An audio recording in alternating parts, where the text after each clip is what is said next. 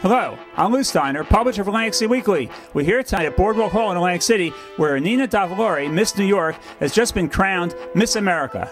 Thank you, too, for giving me this incredible opportunity to serve as Miss America.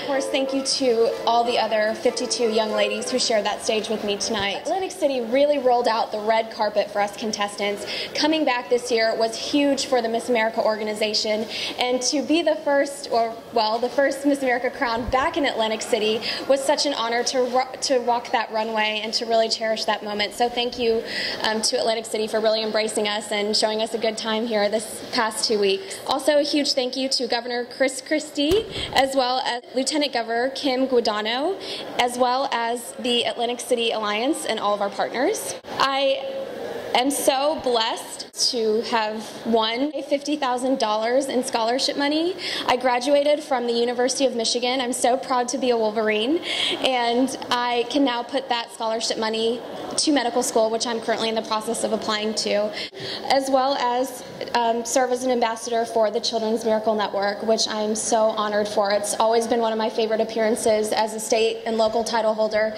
to be at the Children's Miracle Network hospitals, and I'm so thankful to have that opportunity as Miss America now across the country. I'm most excited to promote my platform, celebrating diversity through cultural competency. Finally, I just have to say that I'm honored to begin this job. Tomorrow I am making my first official service appearance at Seaside Heights, New Jersey, and we're going to be helping them rebuild and be a symbol of hope and compassion, because the Jersey Shore is our home.